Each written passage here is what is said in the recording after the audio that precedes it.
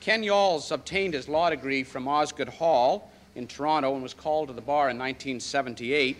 He practices law in Mississauga with the firm of Pallet, Valo, Barsky, and Hutchison, and his practice is largely restricted to the power of sale and foreclosure mortgage remedies. I introduce to you Ken Yolles.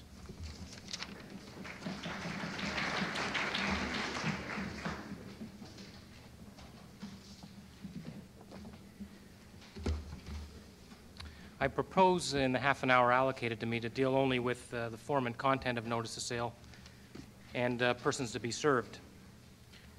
Although the specific power of sale is generally set out in the mortgage contract, the exercise of the power of sale must be carried out in conformity with Part 3. The first section of Part 3 of the Act is Section 30, subsection 1, which provides that a mortgagee shall not exercise a power in sale unless a notice of exercising the power of sale in Form 1 has been given. I'm sure you've all seen Form 1. Form 1 requires certain specific information to be included in the notice. Firstly, Form 1 requires that the mortgage be identified. In this regard, the case law suggests that a misdescription of the mortgage in the notice, which nevertheless allows the person receiving it to identify the mortgage and which does not confuse or mislead him, will not invalidate the notice. I refer in my paper to the case of Kenny and Barnard, where the registration date was incorrectly set out in the notice. In all other respects, the mortgage was properly described, and the court held that as the parties receiving it would not be confused, the notice was valid. In the case of Monroe and Page Developments, however, the court distinguished between misstatements of detail and misstatements of the mortgage itself. In that case, the notice properly set out the amount claimed under the mortgage under which the mortgagee was proceeding, but incorrectly described another previously discharged mortgage. And the court commented that although the mortgagor was not misled, the notice was obviously issued for the benefit of subsequent encumbrances as well, and because it was misleading or confusing on its face, it was invalid. Form 1 also requires that the property be described. Now, in the case of Re Koutalakis and Aaron, which I cite in my paper, that notice set out a lot and plan description, but failed to include the more detailed meets and bounds description. The court noted that Form 1 only required that the mortgage property be described, and as it did not require a detailed legal description, the notice was held to be valid. Form 1, of course, requires the mortgagee to set out the amount claimed for principal, interest, and costs, and of course, failure to do so will invalidate the notice. It also requires, however, that where there are other disbursements that have been made, that these also be set out. In the case of Repratis Investments Limited and Ontario Mortgage Corporation, which is a case I unfortunately appeared on, the notice claimed common expense arrears. However, these were hidden in the principal. They weren't separately set out, and Mr. Justice Eberly held the notice was invalid. Now, it is often the case when dealing with institutions that some of their disbursements are hidden in principle, and you may have no knowledge of them whatever. I would suggest that you communicate with your client and make sure that they haven't made any of these disbursements, that they haven't separately set out. I refer in my paper to two cases of Sherrio and Jackson and Reeve Friedman, where the amount claimed as set out in the notice exceeded the amount actually owing under the mortgage in both cases by approximately $100. Surprisingly or not, the court held that that was not such a substantial difference that the notice should be held invalid, and accordingly the notices were held to be valid.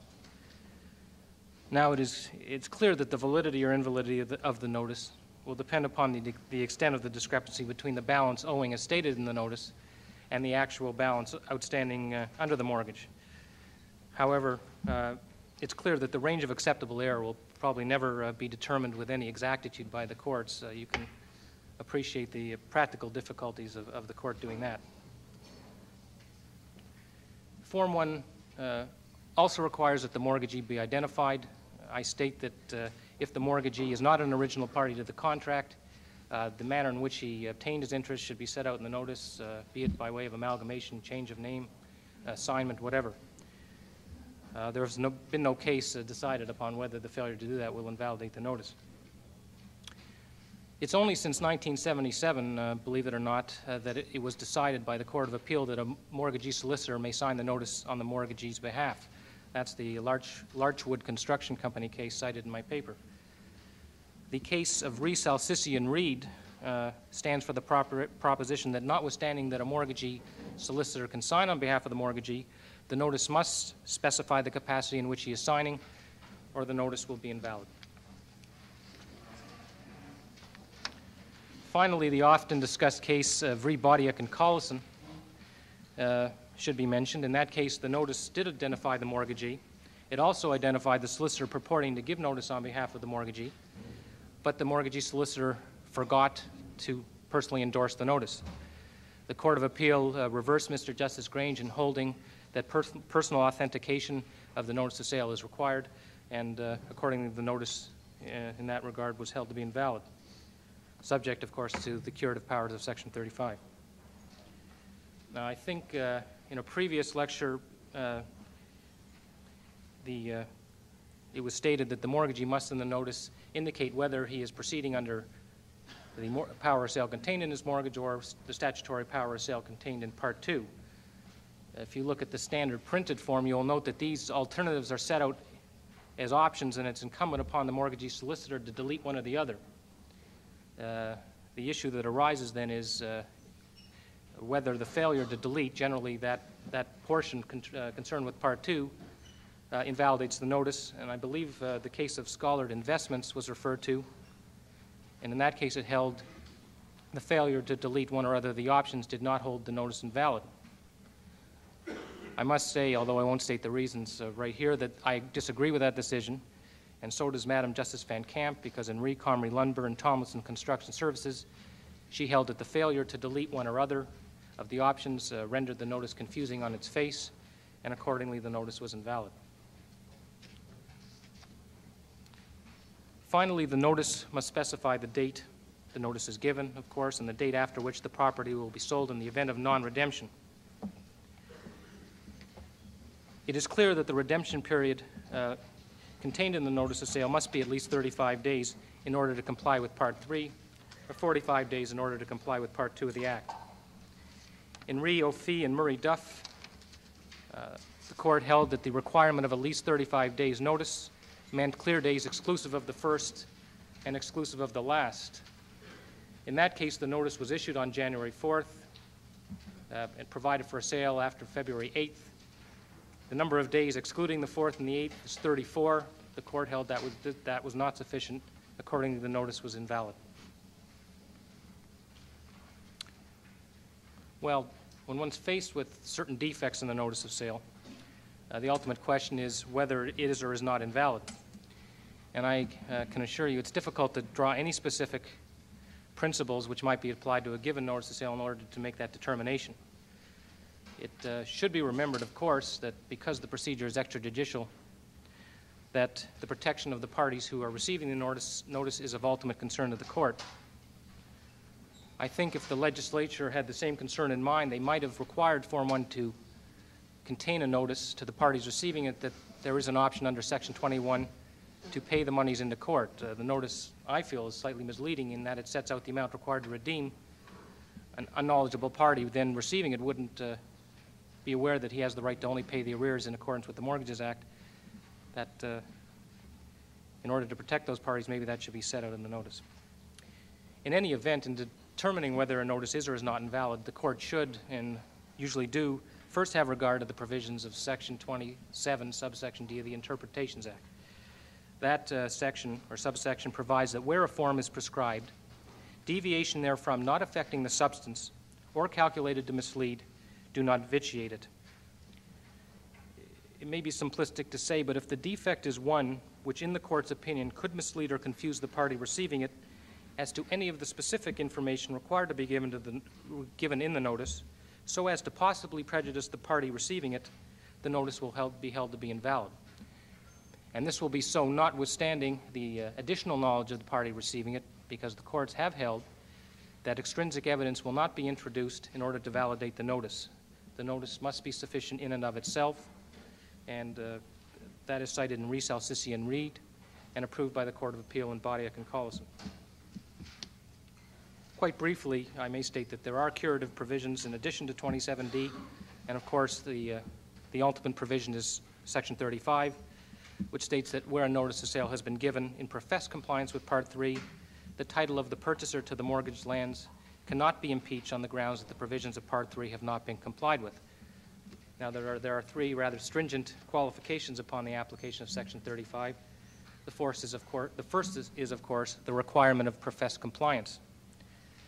I think it's been stated that in Hyde and Besser, where the mortgagee failed to serve an execution creditor with notice of sale, that execution creditor being entitled to receive the notice, it was held that there was not professed compliance, and therefore the purchaser could not obtain title free and clear of the execution creditor's interest.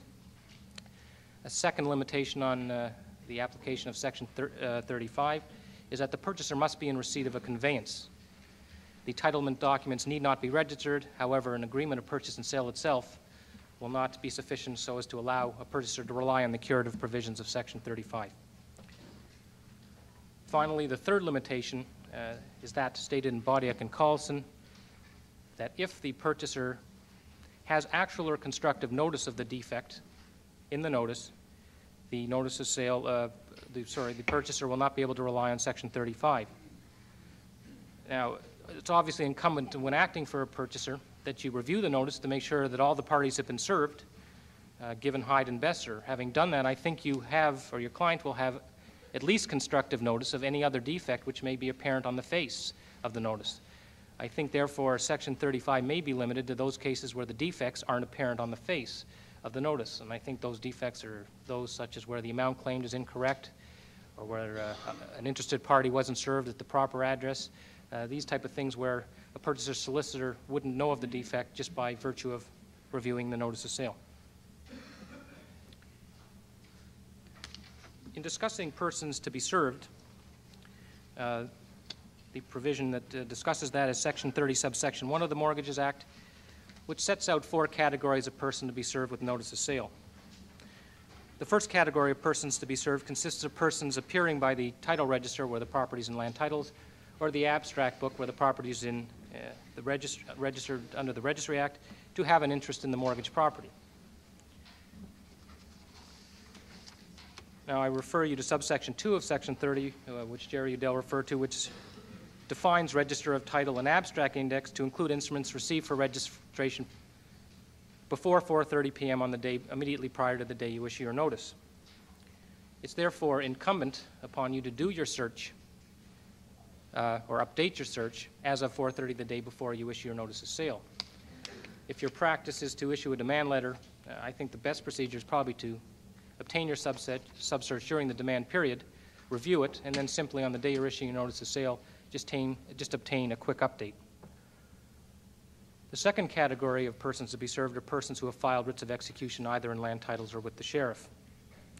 Now, notwithstanding what's been said previously, it's my opinion that the Act does not contain a cutoff period of 4:30 p.m. of the day before the notice is issued.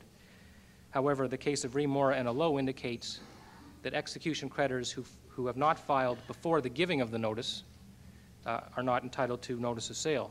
And that would, although notwithstanding the practical difficulty, seem to suggest that if the giving of the notice is the point in time where the notices are registered, that if an execution creditor files his execution between 4:30 of the previous day and the time the notice is given, he may be entitled to interest, or to notice, I'm sorry.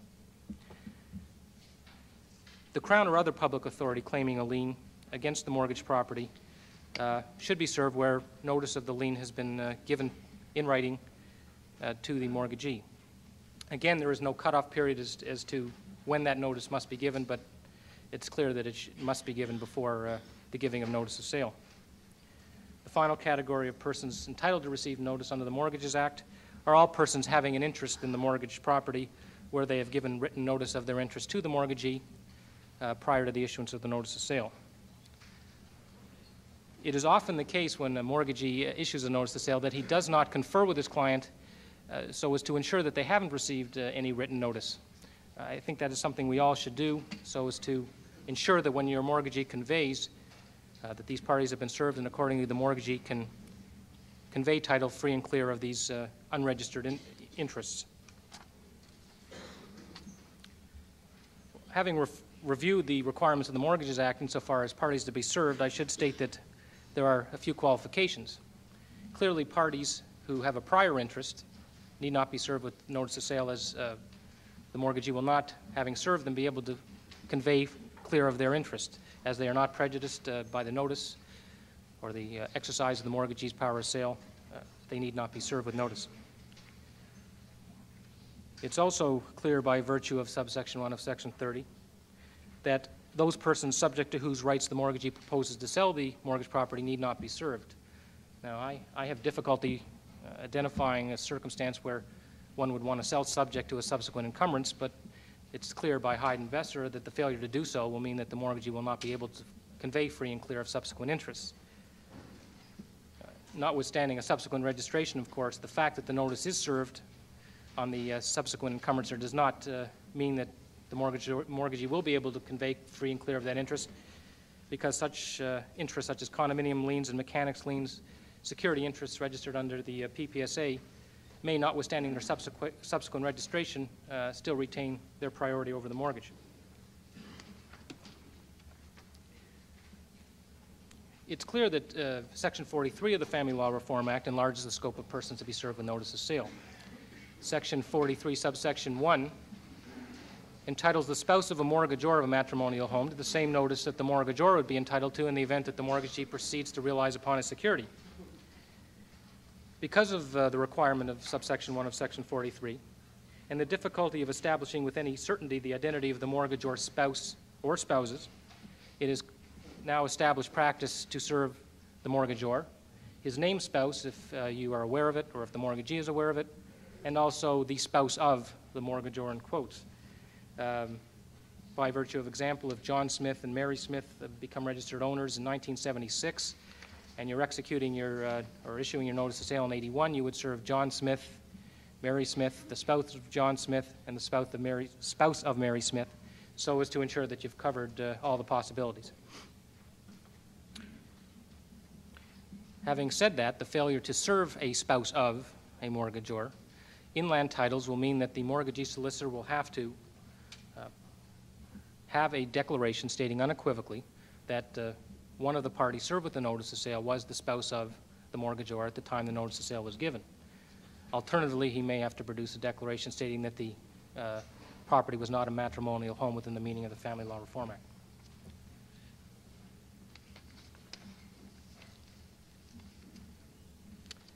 It's been stated that the case of re MICC in the Bank of Nova Scotia requires at least 40 days notice in the notice of sale, and that there is an opposing decision by Mr. Justice Steele in Kinross Mortgage Corporation, Canada Mortgage and Housing Corporation, which states for various reasons that notwithstanding the spousal situation, 40 days notice is not required.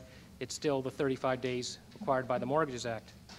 I think as Jerry stated, caution dictates that at this stage of the game we still provide the 40 days notice. Under the Condominium Act, it's clear that if the lien has been registered on title, hopefully subsequent to your client's mortgage, that the corporation should be served with notice of sale. If it's a non-residential unit, the lien will be subsequent to your client's mortgage, and therefore the service upon the corporation will ensure the mortgagee's right to sell free and clear of the corporation's interest.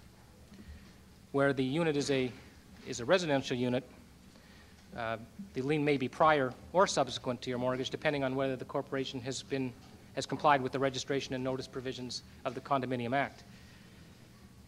It's likely at the time that you issue your notice you won't know either way whether the corporation has or has not complied, and therefore it's simplest just to serve them.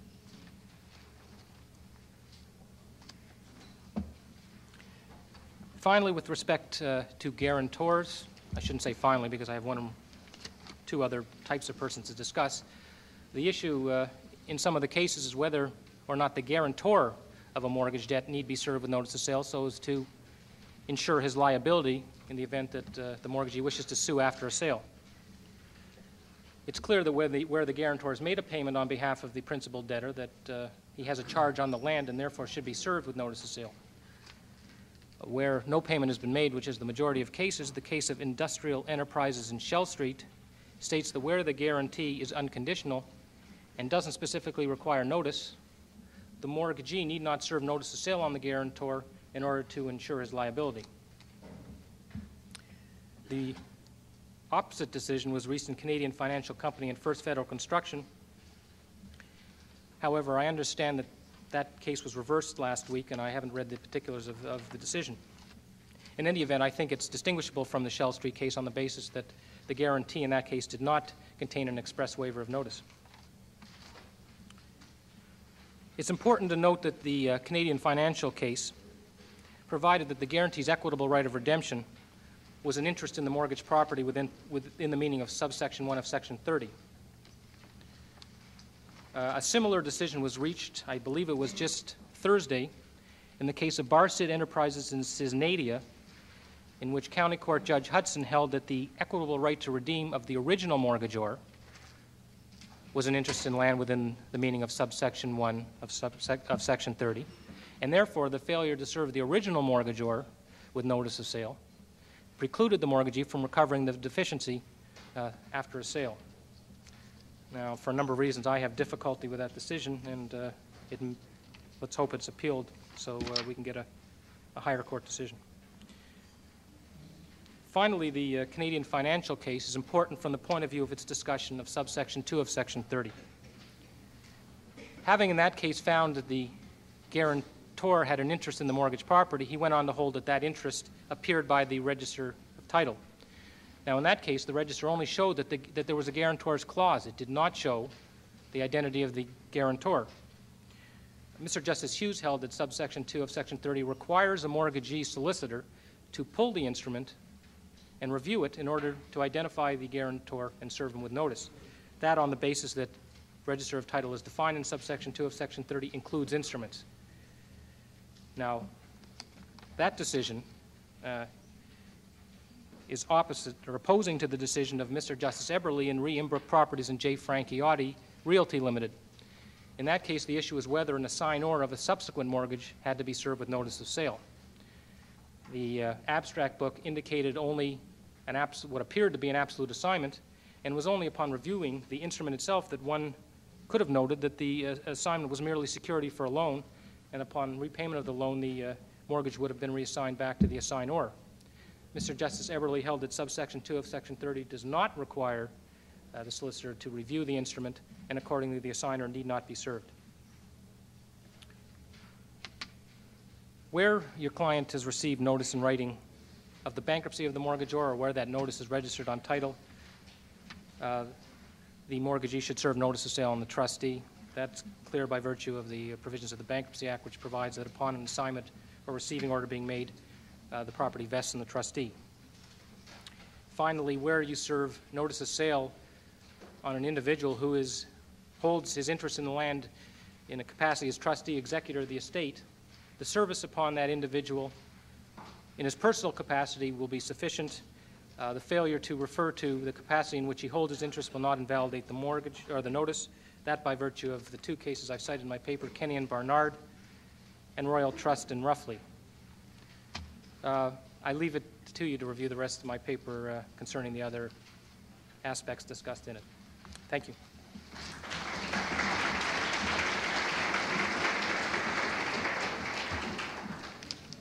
Thank you, Ken. There's also a good section there on a subject dear to our hearts, and that's costs. I'd like to call upon Sid Valo, and Sid will be speaking to you on the subject of possession. Sid is a partner in the Pallet Valo firm. It's a firm of 9 lawyers in general practice in Mississauga. Ken Yolles is an associate, as you know.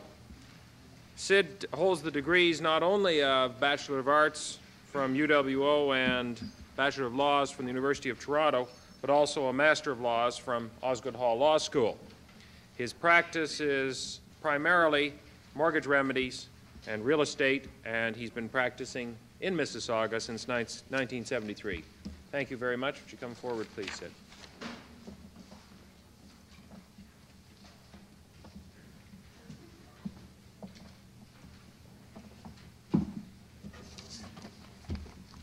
I make two brief comments. One in appreciation to Ken for not mentioning that the Prentice case that we got pasted on was a power sale that I issued.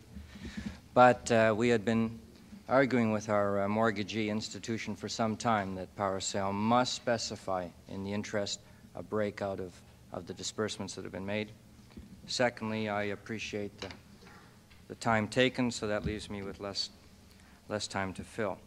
Two comments about how I propose to proceed.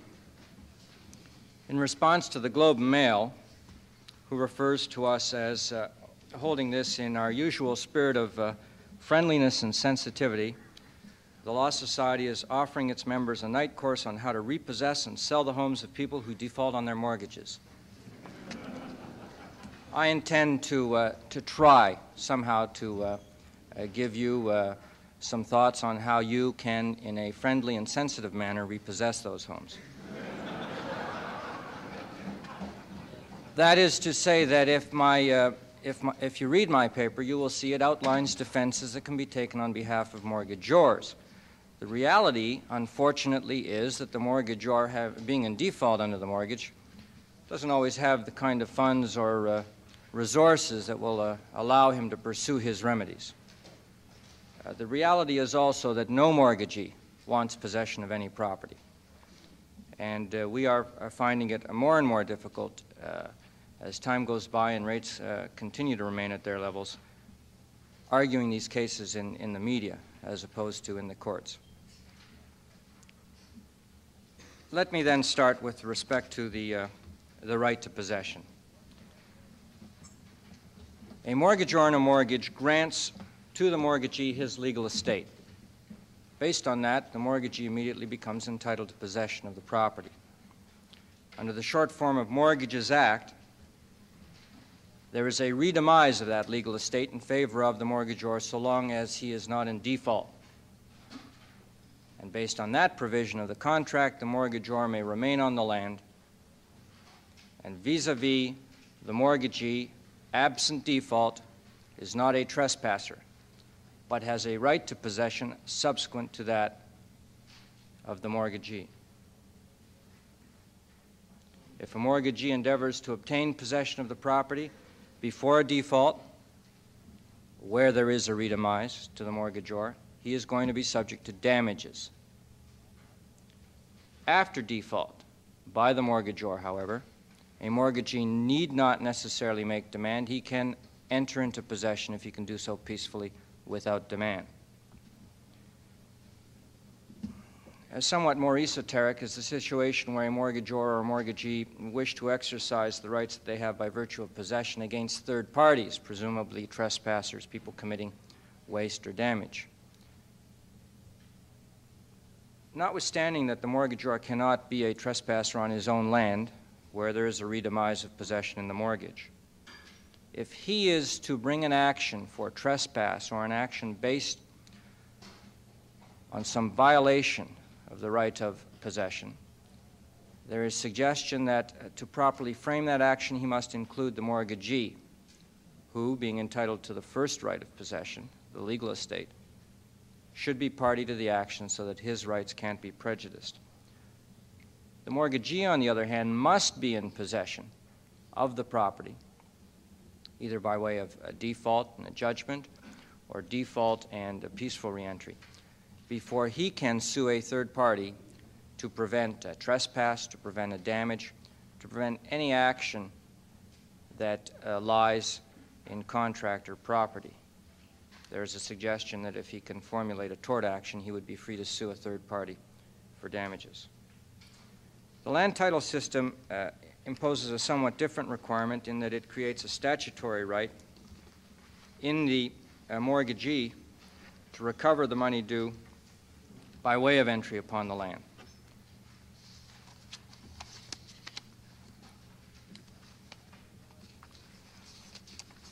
Having the right to take possession, the next question is really, what constitutes possession? When do you know that you have possession of the lands? And there appear to be four critical elements. The cases indicate, and I don't seek or propose to give you the case names. I can never remember them. I will attempt to highlight the principles, and you will know where to find the cases. The cases clearly point out that a mortgagee, in order to have possession, must exercise control and management of the property for his own advantage to the exclusion of others. An attornment of rents will, in the circumstances of a subsequent tenant, that is, a tenant in possession pursuant to a lease subsequent to the mortgage, constitute an act of possession. The mortgagee collecting the rents has control and management for his own advantage to the exclusion of the landlord. Critical, however, is that the rents be collected in the nature of a mortgagee in possession, so that the courts have ruled where a mortgagee as a receiver is collecting rents, where a mortgagee as party to the tenancy agreement is collecting the rents, that does not constitute possession, and he cannot simply refer to that collection of rents and say, thereby I have possession. So it is control and management for your own advantage, that is in your capacity as a mortgagee, not a receiver, not a party to the agreement, to the exclusion of others. If you can demonstrate that, you have possession, and that does not always mean that you must sue and obtain a judgment for possession.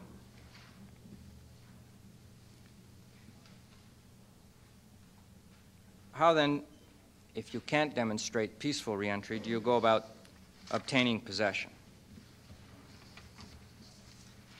And when I speak of peaceful reentry, I also include, and the cases include, an abandoned property, no one on, the doors are locked, a mortgagee entering by removing the locks and altering them. It constitutes a peaceful reentry. You've got to go back a long way in the case law for the site, but that constitutes a peaceful reentry.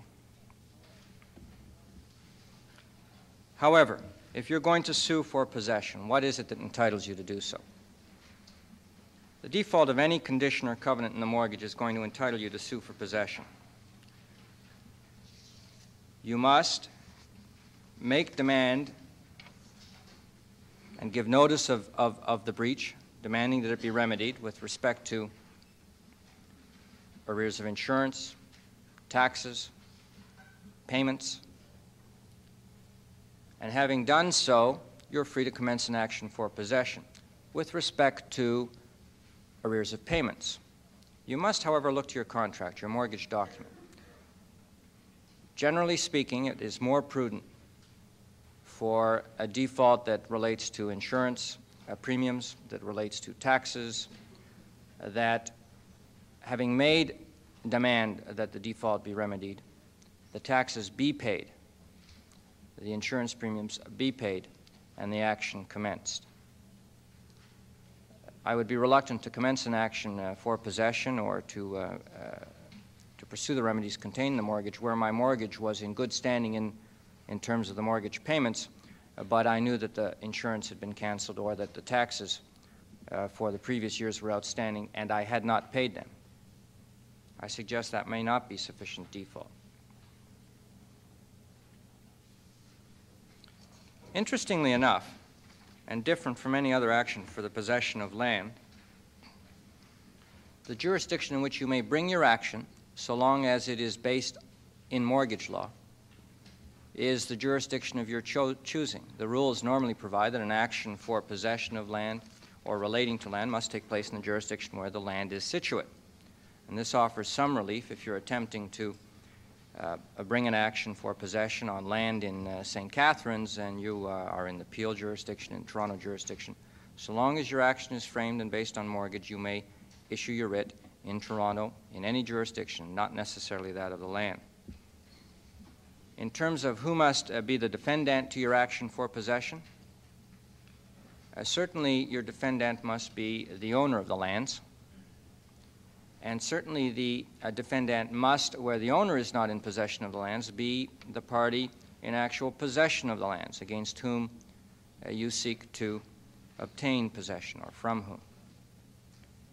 They need not, however, at the present time, the case law changing daily, they need not, however, all be defendants to the same action. And I suggest in my paper that where you have a mortgagor that is gone, you can't locate him, and you have tenants whom you do know and are in possession, you may sue the tenants and obtain judgment. On the other hand, where you know where your mortgagor is, but you can't find out who it is that's living there, although you know it's a tenant, you can sue for and obtain judgment for possession against the mortgagor and exercise that judgment against the tenant. But it must be done carefully, and I'll come back to that. The claim for possession is normally coupled with a claim for a judgment on the covenant, and it is a claim issued under Rule 33 of the Rules of Practice.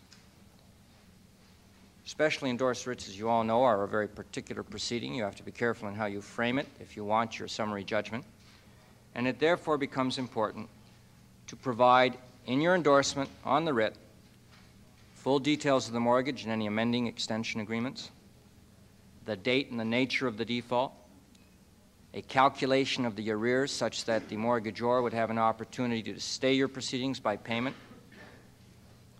You must, where appropriate, claim for acceleration of the principal amount. You must provide a legal description of the lands so that your ultimate writ of eviction may contain that description, and the courts will check when preparing the writ of eviction.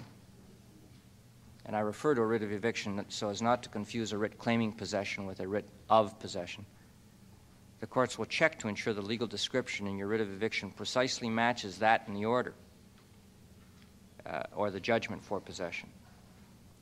And you must name the persons in actual occupancy of the land, that being important for the purposes of an owner who is not in possession and tenants that you are suing. Who are these people on defendants to your action? Well, in your endorsement, they are the people in possession of the lands, not necessarily the owner. And finally, please ensure that you claim for possession of the lands.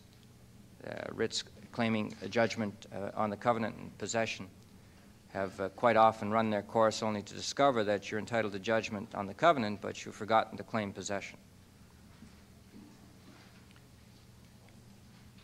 Having issued your writ claiming possession, what defenses are available to the mortgagor? This is the friendly and sensitive part. How do you as a mortgagor prevent somebody from getting possession of your land? Tough row to hoe. You either are in arrears or you're not in arrears.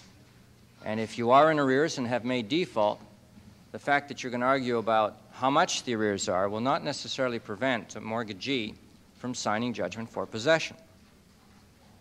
The fact that you are not in arrears and an affidavit of merits attesting to that and evidencing some possible tribal issue on that score will prevent a judgment from possession being issued.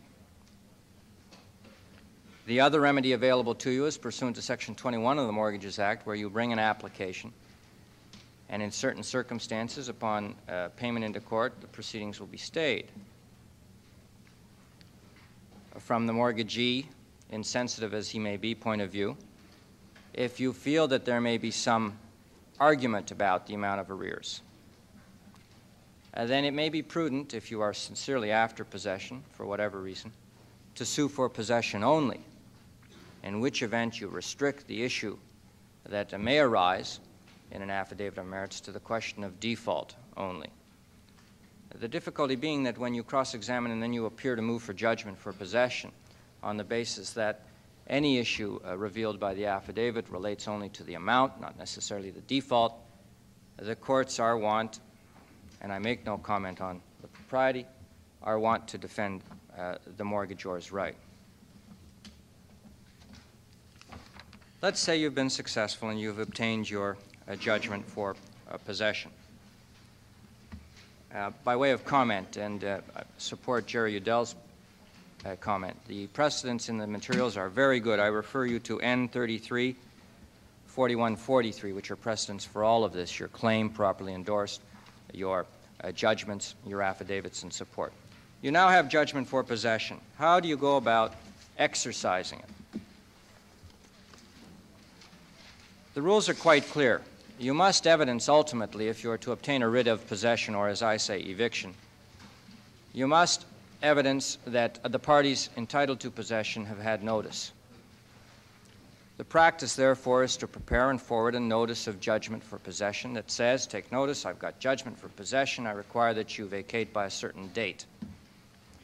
And having done that, you must apply to the court for a specific order for leave to issue a writ of possession, eviction as I call it.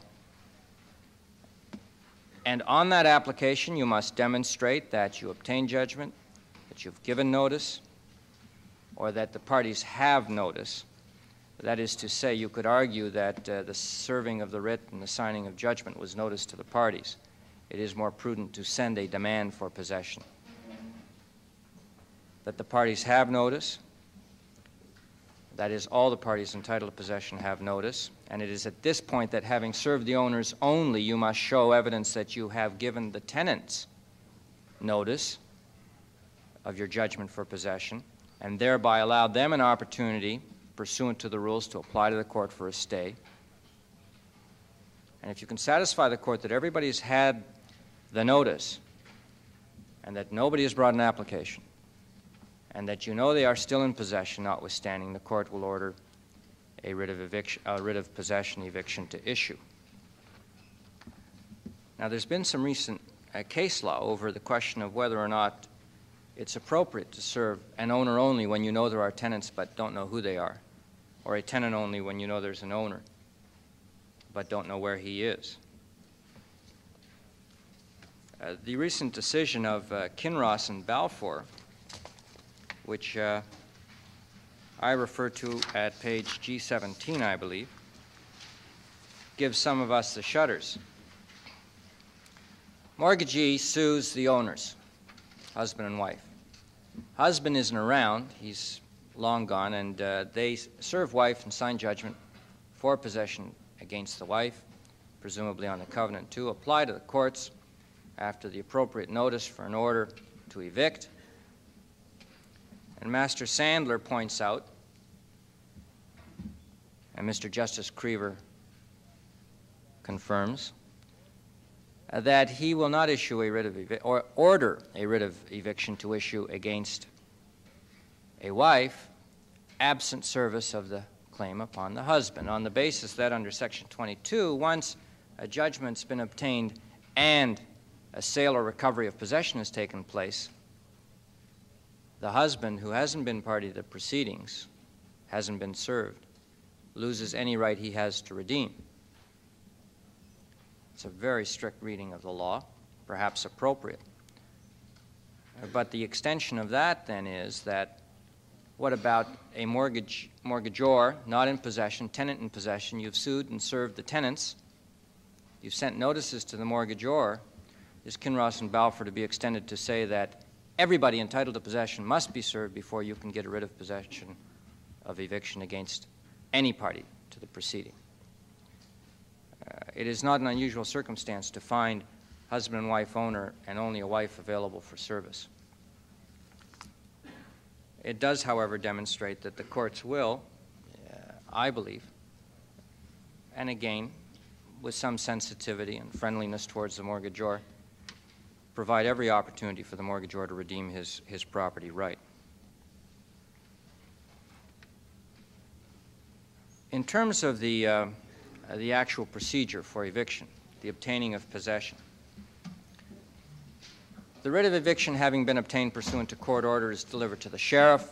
The sheriff attends at the premises, posts a notice or gives a notice to the occupant, advising that he will return in X number of days and the premises are to be vacant or he will evict. The mortgagee's obligation is then to advise the sheriff, generally on the day prior. Sheriffs in different jurisdictions have different procedures, but generally on the day prior, that the premises are still occupied. He will require the sheriff's services to evict, and on the date set for eviction to appear at the premises to accept the transfer of possession and sign for it generally, with a locksmith to alter the locks and deal with the pigs or birds or dogs, whatever you find.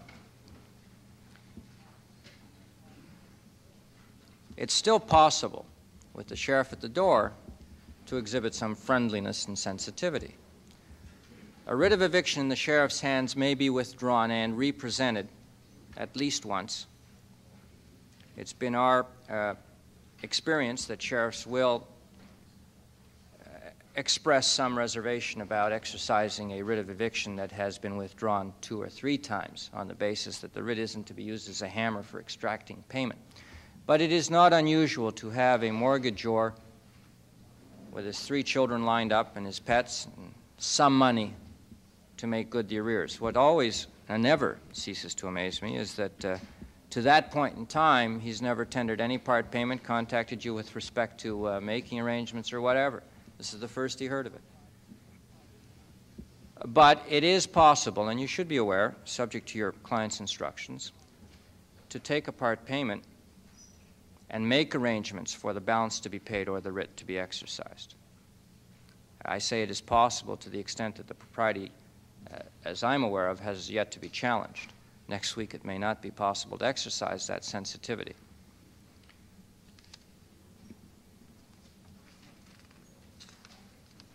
My paper goes on at pages G17 to deal in some detail with respect to the tenant's defenses. Now, basically, a tenant has the defense of a prior lease. My lease is prior to your mortgage. You have notice of it. And therefore, my only obligation is to pay you rent. I can stay in possession. The tenant with a subsequent lease has no defense unless, and it has been suggested by the courts, with respect to residential premises, the mortgagee seeks to attorn rents and to do other things that evidence a landlord and tenant relationship. And having done that, creates for himself the difficulty of ultimately obtaining possession under the terms of the Landlord and Tenant Act. So if you are acting for a mortgagee and he's going to require possession of a property that is currently tenanted, your difficulty is the following. Mortgagee may want to sell the property someday, and he may, subject to market conditions, feel that the saleability is affected with someone in possession, and really this is a property for an owner-occupier to purchase, therefore he must have vacant possession. And yet, if it is a subsequent lease, and he would, under other circumstances, have the right to dispossess the tenant, if he collects rents from the tenant, he leaves himself open to the defense that it's a landlord-tenant relationship. He must proceed under that act, which creates significant difficulties in obtaining possession. So his only alternative is not to attorn rents and to vacate the property, which then comes in conflict with his obligation to maintain the property and rents as best he can, and may enforce on him an obligation to pay occupancy rent. Commercial tenancies create a less of a problem, I suggest, because you can at least proceed under the the old Landlord and Tenant Act. There is one other suggestion that has been made recently and bears some thought, and that is if you do have a lease prior, your mortgage is prior to lease, and therefore have the prior right, consider attorning, re-entering into possession, exercising that right of the mortgagee, with an offer to let on specific terms, including notice. Clearly, in a commercial tenancy, that's not a bad way to proceed. Protect yourself from perhaps the argument that you have accepted the landlord's lease and you are now tied into that, or if it's a yearly lease that you cannot evict for a year. Serve notice to attorn. We are prepared, however, to leave you in possession if you will pay rent on a monthly basis and accept a monthly tenancy. The courts will, and I detail in my paper, look to very specific matters in deciding whether or not you are a landlord. Mortgagee in possession is a landlord. Have you collected rents? Have you acted like a landlord? And so on. Dealing then at 22 with the rights of the mortgagee in possession, very specific rights that have been dealt with by the courts through the ages. Firstly, mortgagee having gone into possession is entitled to rents and profits. Again, taking the predominant case where a redemise of the legal estate resides in the mortgagor. Default having occurred, mortgagee goes into possession.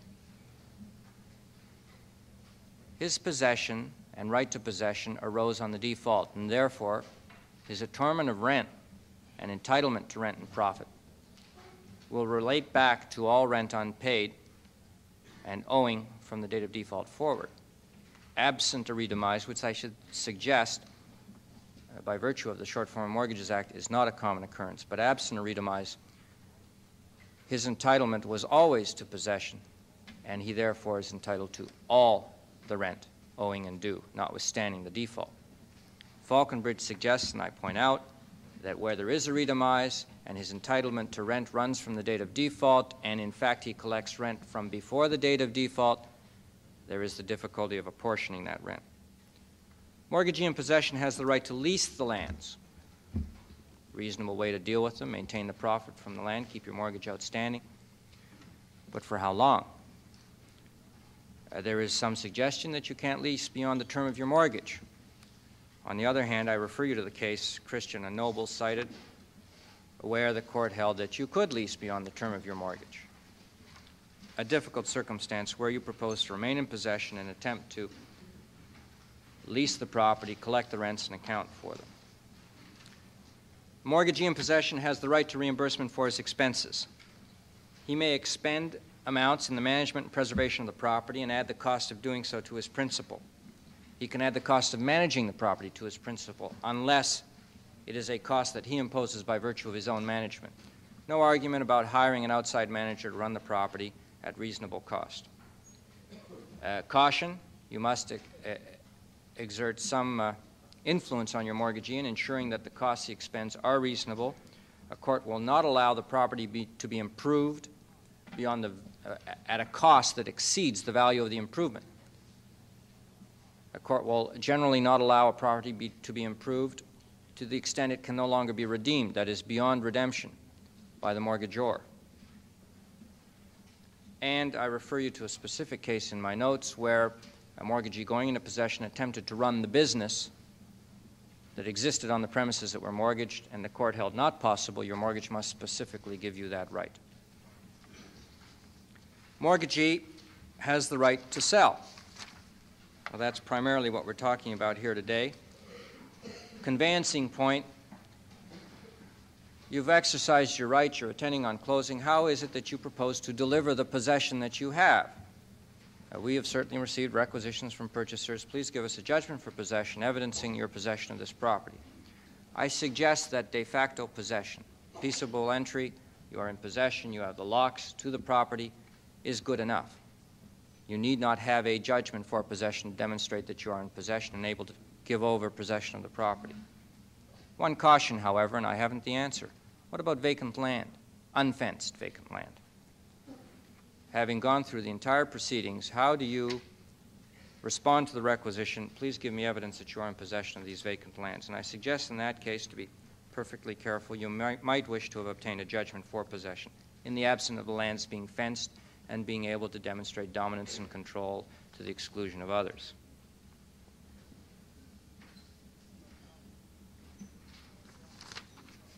What about the obligations of the mortgagee in possession? Mortgagee certainly has an obligation to account. He must manage prudently and account for that management.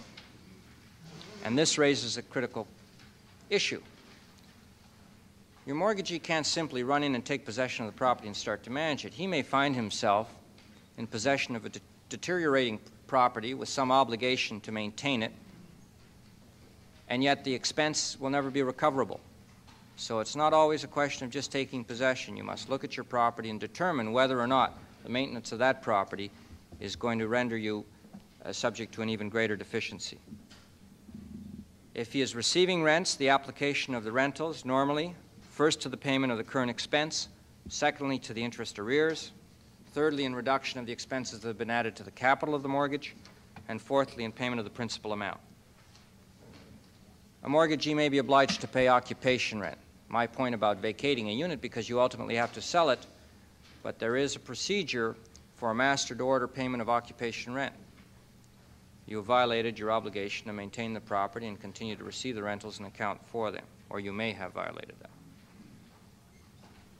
There is an obligation on the mortgagee to maintain the property, and I've already expressed to you the concerns that he would have in terms of how much he can expend, whether he can improve the property, and there is a distinction between maintenance and improvement.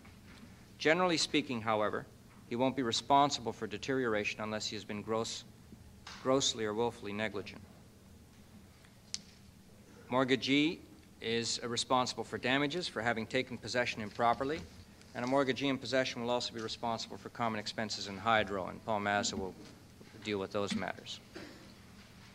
Quickly then, with respect to the topic of insurance and mortgage insurers. We all know when you put a mortgage on title, you ensure that the mortgagee is an endorsee on the insurance policy, naming the insured owner and the mortgagee as being the payees of proceeds. Having gone into possession, you make the assumption that the old policy is still in effect. Not always a reasonable presumption. The presumption is based on the fact that you must, under the Insurance Act, be given notice of a cancellation or failure to pay premium resulting in cancellation. Better procedure, and many institutional lenders have this, master policy in effect to cover all properties in possession from the time until.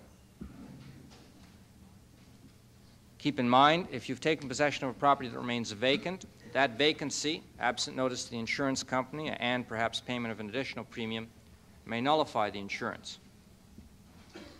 And finally, concern yourself with the question of whether or not the mortgagee, having taken possession of the property with the swimming pool in the backyard and the fence that's fallen down, is going to be subject to some occupier's liability in the event of an accident. And my paper refers you to the Occupiers Liability Act, which is a new statute in Ontario. What happens when the property burns down, gets blown over, blown up, and the insurance proceeds are paid? Generally speaking, the mortgagee has three alternatives. He can agree to have the funds expended in repair of the property, and the property remains as security for his debt. He can take the lump sum payment to the extent of his debt and hold it as security for payment, keeping the mortgage outstanding. Or he may take that lump sum and satisfy the mortgage installments as they fall due. He may not, absent a provision in the mortgage, apply the proceeds in reduction of the principal amount without the mortgagor's consent. But where the mortgage provides that insurance proceeds can be used to reduce the principal outstanding, he may do so. Finally, with respect to mortgage insurers, more and more mortgages today insured by the private insurers, that is, in addition to CMHC, MICC, Sovereign, etc. They all have very specific policies and manuals and guidelines, which seem to be changed monthly, that they will require you implement on behalf of your client in order to maintain the insurance in effect. And I suggest that if you do not, and if you act for institutions and you do not have a copy of those relevant portions of the guidelines, you obtain them, or you at least advise your mortgagee lender to ensure that they comply with them. They deal with the manner in which you may take the possession, the manner in which you secure the property, the manner in which you maintain the property, and the manner in which you may sell the property. Above all, when you take possession, and it is we, the lawyers, who take possession on behalf of our clients, exhibit sensitivity, exhibit friendliness. Ultimately, however, you must account to your client for the arrears. And sometimes the only way to obtain those arrears is to dispossess people of their property right. Thank you.